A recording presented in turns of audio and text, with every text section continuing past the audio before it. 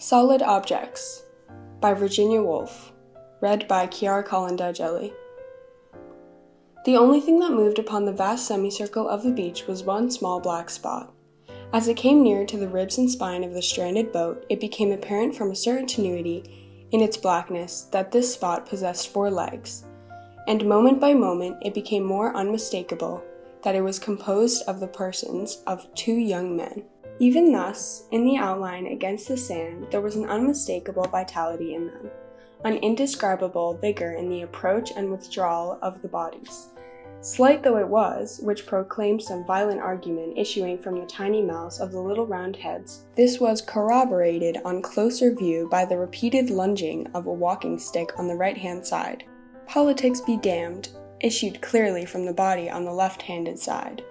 And, as these words were uttered, the mouths, noses, chins, little mustaches, tweed caps, rough boots, shooting coats, and check stockings of the 2 speakers became clearer and clearer.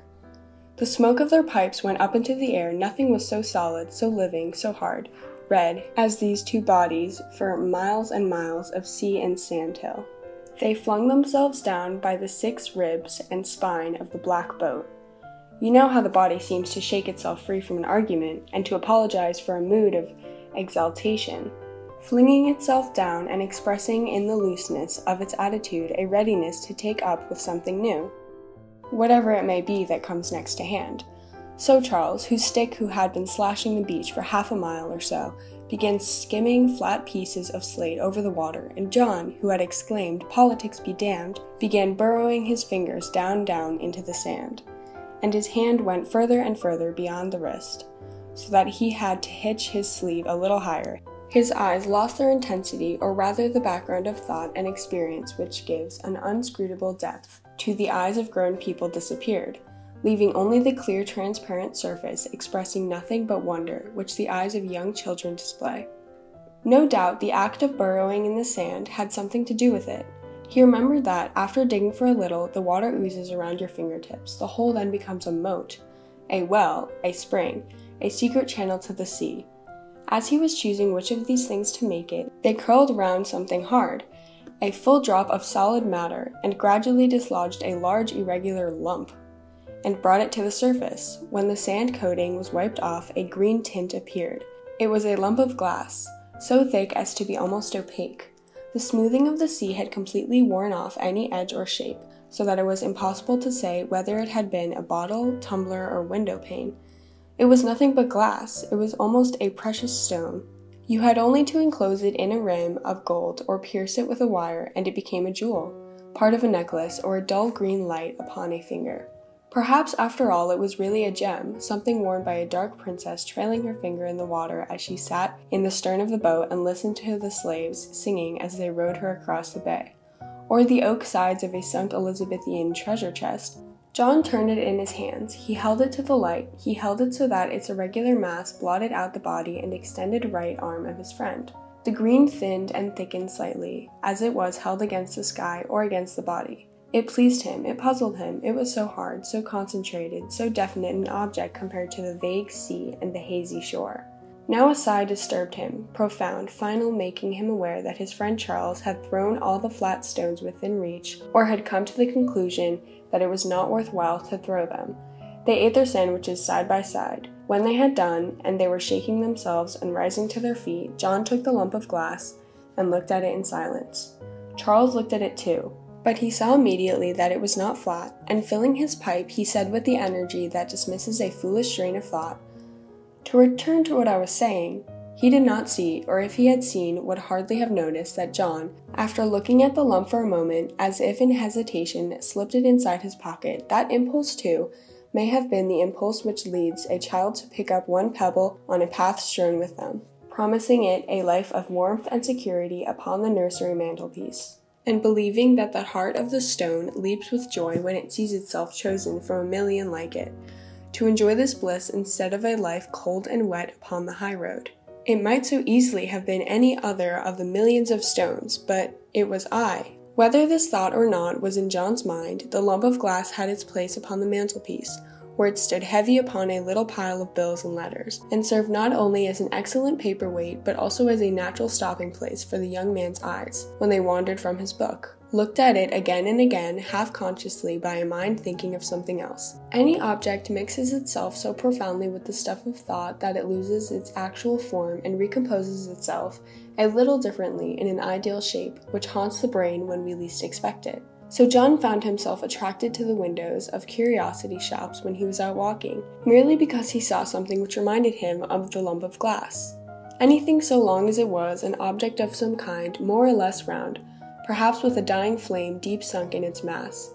Anything, china, glass, amber, rock, marble, even the smooth oval egg of a prehistoric bird would do.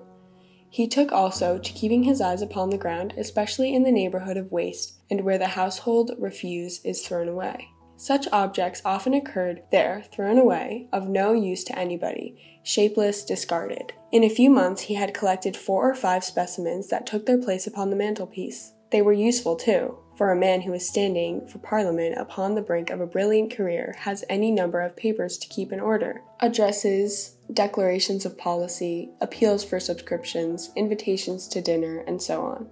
One day, starting from his rooms in the Temple to catch a train in order to address his constituents, his eyes rested upon a remarkable object lying half hidden in one of those little borders of grass, which edged the basis of the vast legal buildings. He could only touch it with the point of his stick through the railings, but he could see that it was a piece of china of the most remarkable shape, as nearly resembling a starfish as anything, shaped or broken accidentally into 5 irregular but unmistakable points. The coloring was mainly blue, but green stripes or spots of some kind overlaid the blue, and lines of crimson gave it a richness and luster of the most attractive kind. John was determined to possess it, but the more he pushed, the further it receded.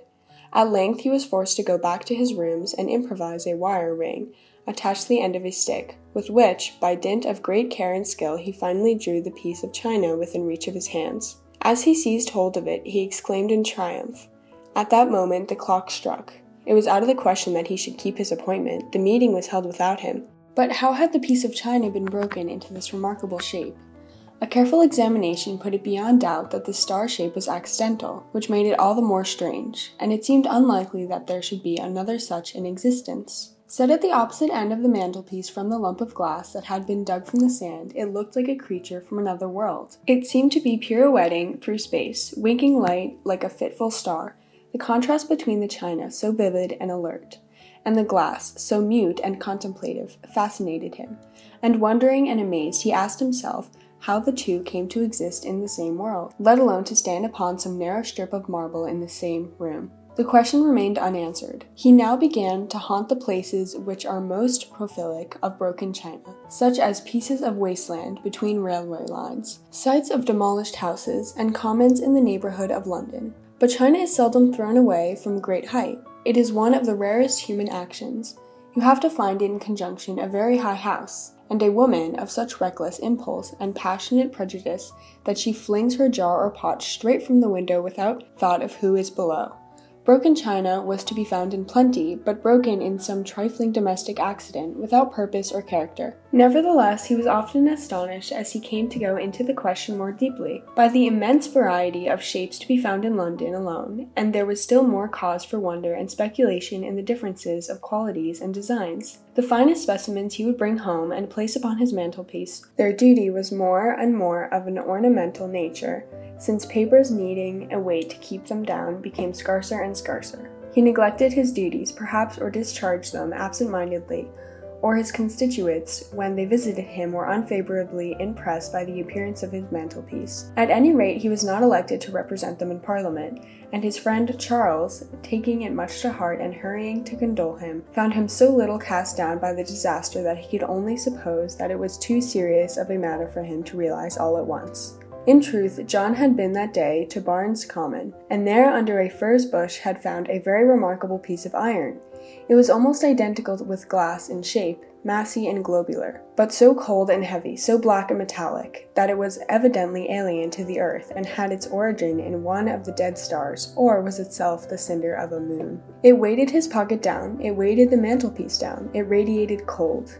and yet the meteorite stood upon the same ledge with the lump of glass and the star-shaped china. As his eyes passed from one to another, the determination to possess objects that even surpassed these tormented young men, he devoted himself more and more resolutely to the search. If he had not been consumed by ambition and convinced that one day some newly discovered rubbish heap would reward him, the disappointments he had suffered, let alone the fatigue, would have made him give up the pursuit. Provided with a bag and a long stick fitted with an adaptable hook, he ransacked all deposits of the earth, raked beneath matted tangles of scrub, searched all alleys and spaces between walls where he had learned to expect to find objects of this kind thrown away. As his standard became higher and his taste more severe, the disappointments were innumerable. But always some gleam of hope, some piece of china or glass curiously marked or broken, lured him on. Day after day passed. He was no longer young. His career, that is, his political career, was a thing of the past. People gave up visiting him. He was too silent to be worth asking to dinner. He never talked to anyone about his serious ambitions. Their lack of understanding was apparent in their behavior. He leaned back in his chair now and watched Charles lift the stones on his mantelpiece a dozen times and put them down empathetically to mark what he was saying about the conduct of government, without once noticing their existence. "What was the truth of it, John?" asked Charles, suddenly turning and facing him. "What made you give it up all in a second?" "I've not given it up," John replied. "But you've not the ghost of a chance now," said Charles roughly. "I don't agree with you there," said John with conviction. Charles looked at him and was profoundly uneasy. The most extraordinary doubts possessed him. He had a queer sense that they were talking about different things. He looked round to find some relief for his horrible depression, but the disorderly appearance of the room depressed him still further. What was that stick and the old carpet bag hanging against the wall? And then those stones, looking at John, something fixed and distant in his expression alarmed him. He knew only too well that his mere appearance upon a platform was out of the questions. "Pretty stones," he said as cheerfully as he could. And saying that he had an appointment to keep, he left John forever.